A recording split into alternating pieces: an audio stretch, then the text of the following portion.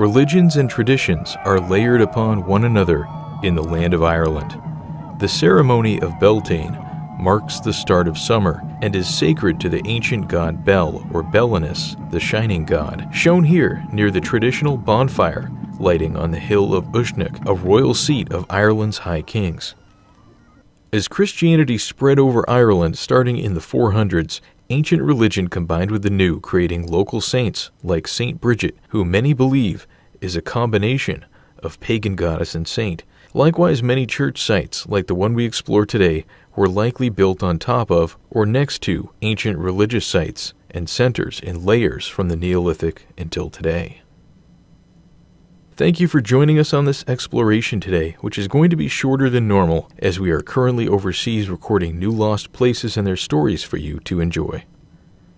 The church standing in front of you was built in 1831 in the very midst of a time of turmoil in Ireland. Since 1613, with the overthrow of the Catholic leadership in the Irish Parliament, all things were dominated by a new Protestant ascendancy, with penal laws in the 1600s and 1700s banning the Catholic 85% of the population from being in the government. By the 1820s and 1830s, Protestants were making major moves to convert the population to their religion. From 1830 to 1836, an informal conflict exploded called the Tithe War, over mandatory taxes of Catholic churches to be paid to the Protestant Church of Ireland. Following the 1829 Roman Catholic Emancipation Act created by the Duke of Wellington, the abandoned childhood mansion of whom we explored earlier, this payment remained and was 10% of the value of goods and produce created. Farmers were the main victim of this tax as they gave to the Catholic Church and were now taxed by both. As resentment grew, farmers teamed up with Catholic priests to not pay.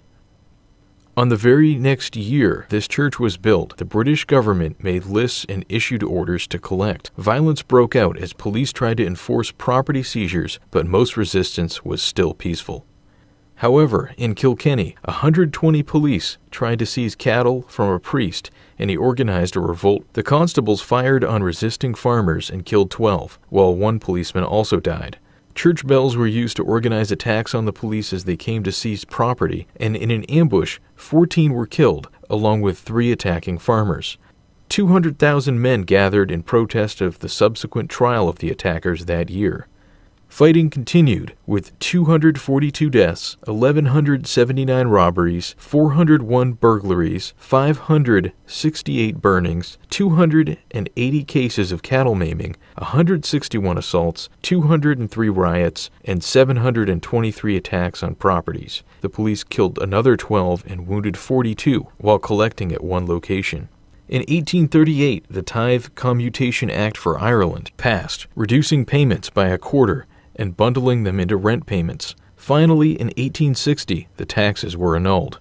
By the time of an independent Irish Free State, the domination of the Protestant ascendancy was reversed in the South, and all mixed religious marriages were made to bring up their children as Catholics, and the church was given a special place in the government. This was ended in 1970, the very same decade this church was abandoned. It was later de-roofed in 1985 and has since become a beautiful and lonely ruin.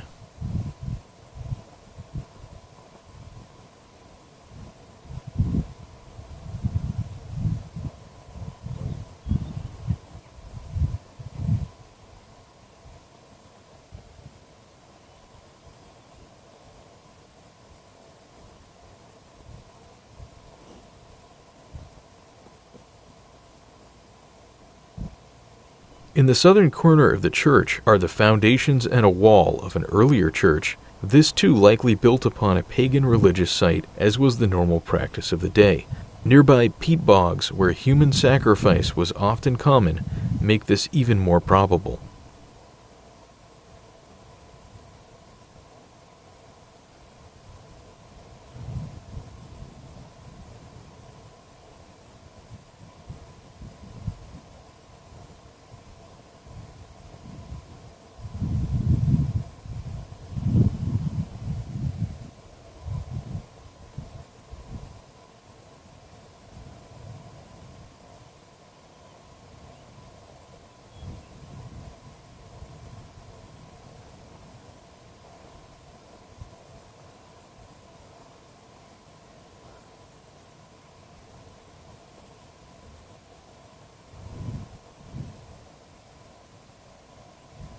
A large arched window shows the tower at the far end.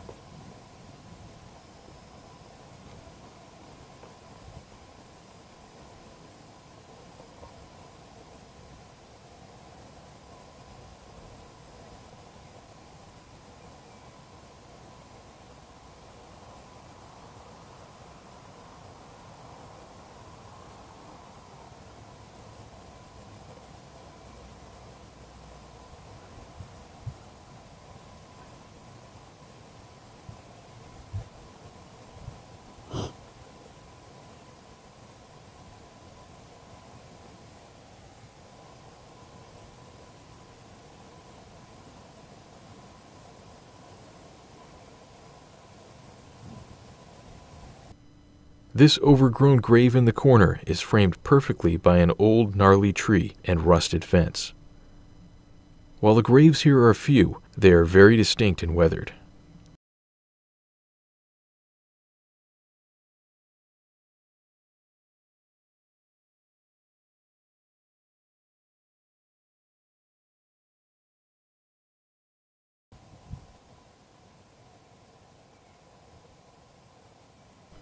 The outer walls, windows, and entrances are sealed, so let's check this church out from above.